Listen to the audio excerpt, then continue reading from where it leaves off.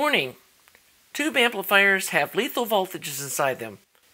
Please do not attempt to build, test, or repair these without understanding and following all safety protocols. So this is going to be the final segment on this 2A3 output transformer shootout. And just for fun, I want to try these big ISO Tango 30 watt, they call it FC30-3.5, I think it's an S2. It's their 300B specific output transformer, or one of them.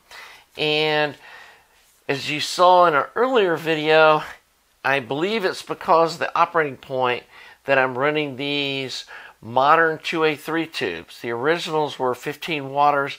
I'm running these tubes at like 21 watts because these modern tubes can handle more dissipation. And instead of a 3.5 watt, we're getting 4.5 to 5 watts out of the amplifier, which I believe makes it a lot more usable for speakers that maybe aren't super efficient. And so we tried 2.5K versus 3.5K. 3.5K performs so much better that that's what I'm going to be using. And when I initially built the amp, I used these 3.2K Hayburs and got fantastic performance too. And so I want to see what these big Tangos work like. They work really well.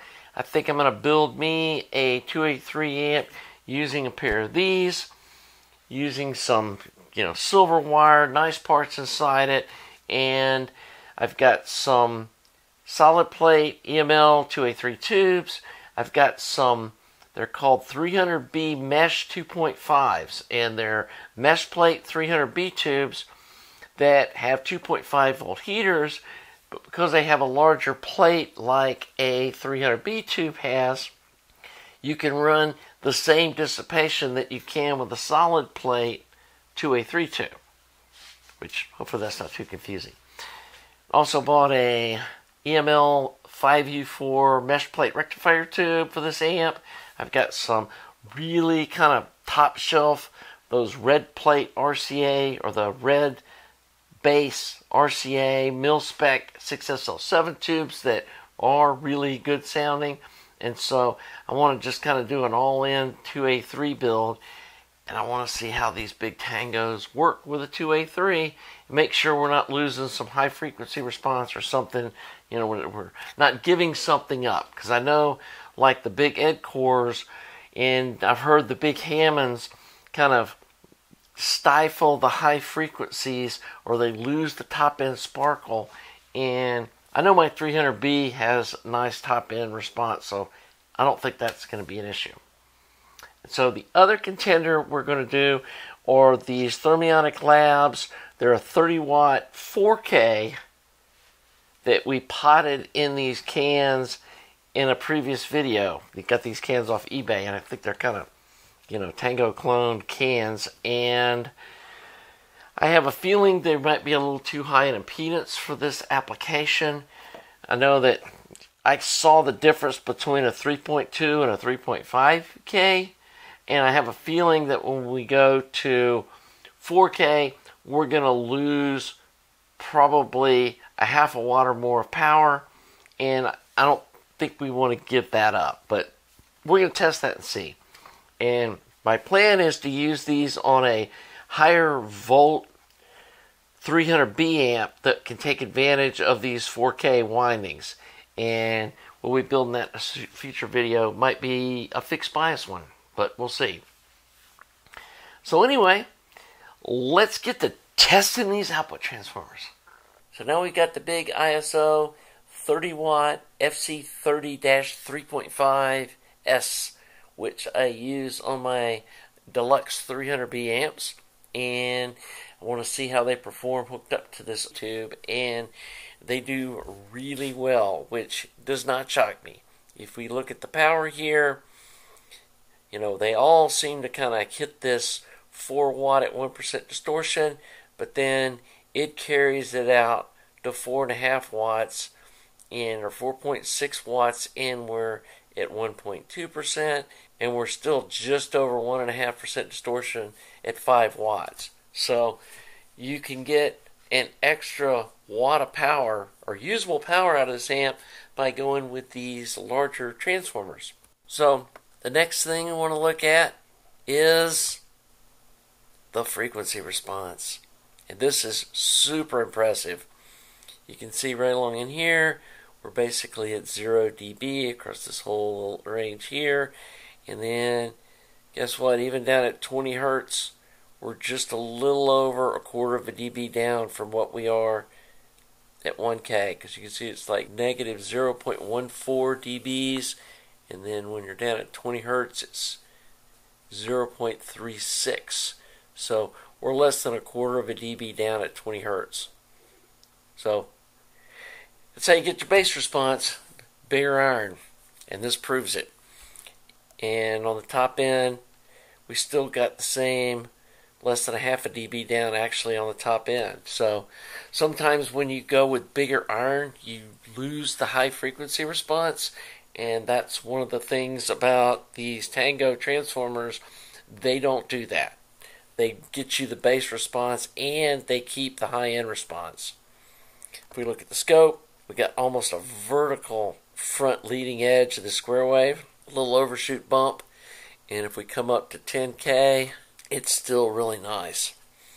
It's got actually a little more bumpiness here than the 12S did, but that's still a nice looking square wave being run at full power. And then we come to the THD versus frequency, and just like we would expect, down at 20 hertz we've only got 4% distortion. And it quickly rolls down to where at 100 hertz it's basically just flat all the way across. So what you get with this bigger iron is you get cleaner bass response, which shouldn't be a shock. And then, I haven't looked at this yet, there's the second order and there's the third order.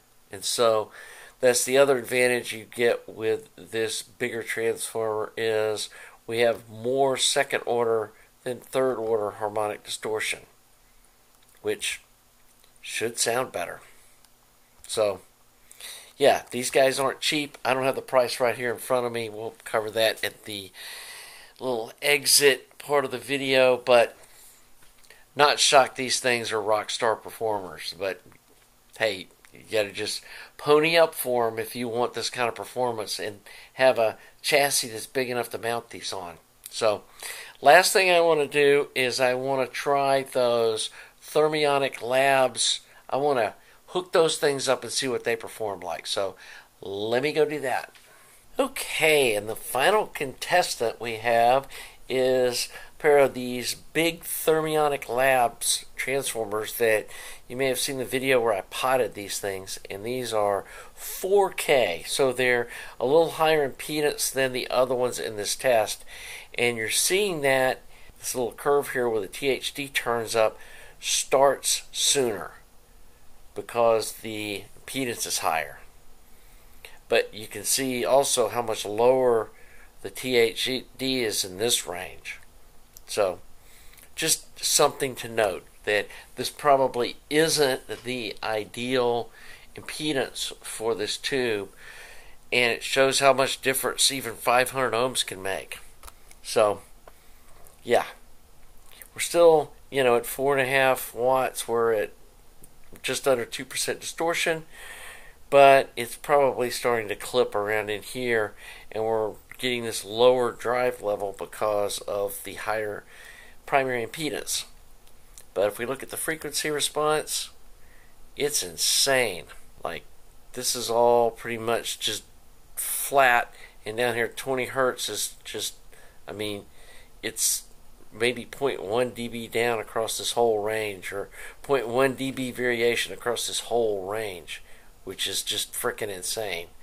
And then at 20K, we're down the same, about 0.5 dBs or so. And so, very, very good performance on the frequency response. I can't wait to hook this transformers up to a 300B tube and see what they'll do.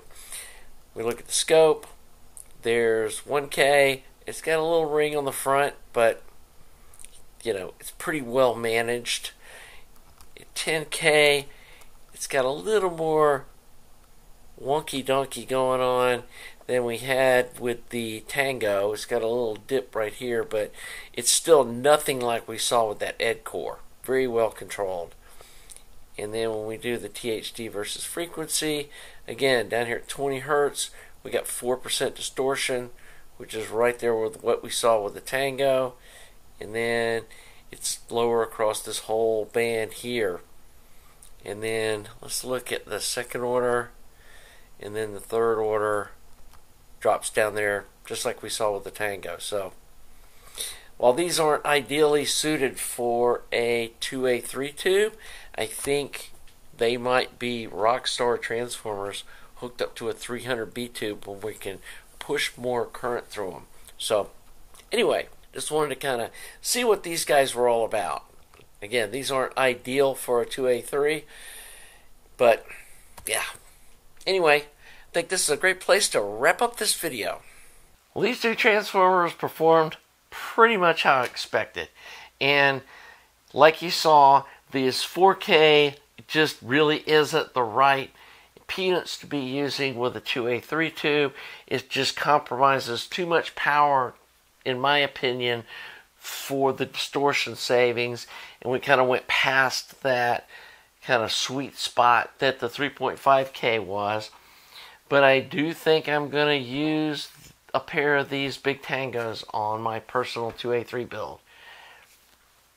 Yeah, it's going to cost, several $100s more to use these versus using the Hayburs or some other, lower spec transformer that are close. But like most things in life, sometimes to get that last little bit costs some money.